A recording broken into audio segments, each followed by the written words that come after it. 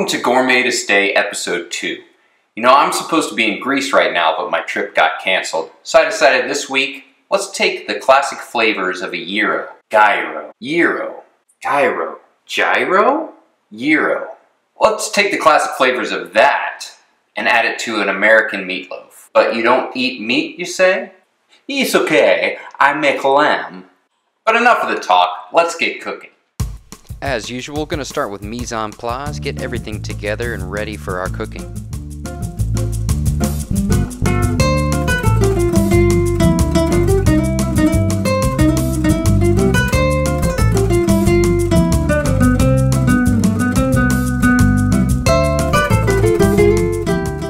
Yeah! Man, I love garlic. You can almost smell it through the screen, can't you?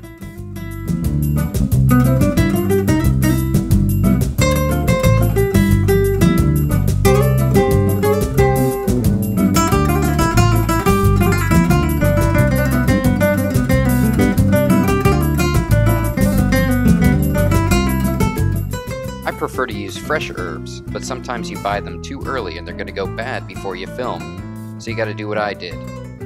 Grab all your bunches, pick them by hand, throw them in the oven 2 hours at 170, and then in a mortar and pestle with some salt as an abrasive.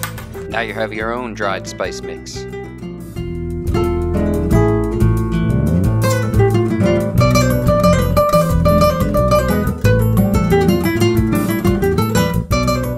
If you have mixture left over, roll them up into meatballs for later.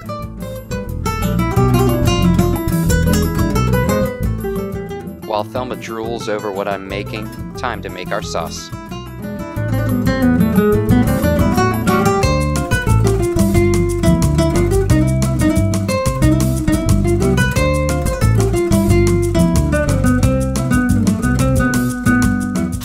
You can pair your meatloaf with whatever you want.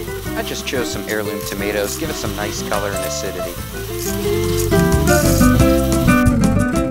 Decided to take a slice of that meatloaf and just sear it up, maybe butter baste it a little bit, get some more color on the outside after it's cooked, make it a little bit deeper in flavor.